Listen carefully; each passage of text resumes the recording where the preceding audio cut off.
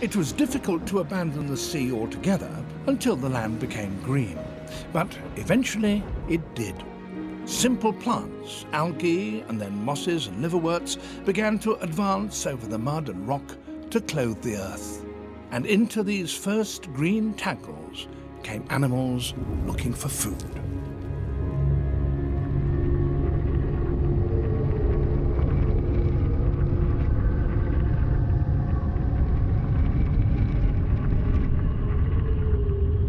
Some had armour, for that in the sea had protected them from their enemies. Now it would help them conserve moisture.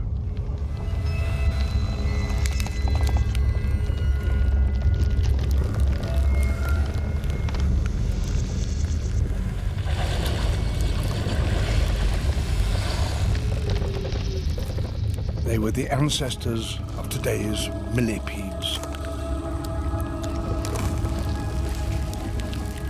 Small holes had developed along the underside of their bodies that led to internal tubes with which they could absorb oxygen from the air. Their rigid, jointed legs, however, were largely unchanged and worked very well on land, even without the support of water.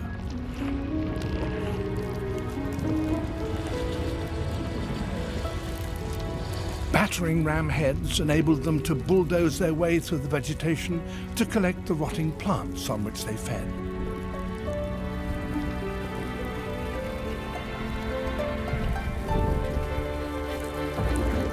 They grew big, increasing the number of segments in their bodies. Some had over 300, each with 2 pairs of legs. Some that didn't curl up reinforced their armour with plates along their backs.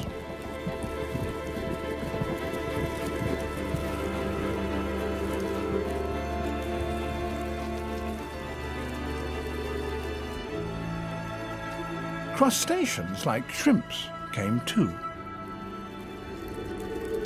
They were the ancestors of woodlice.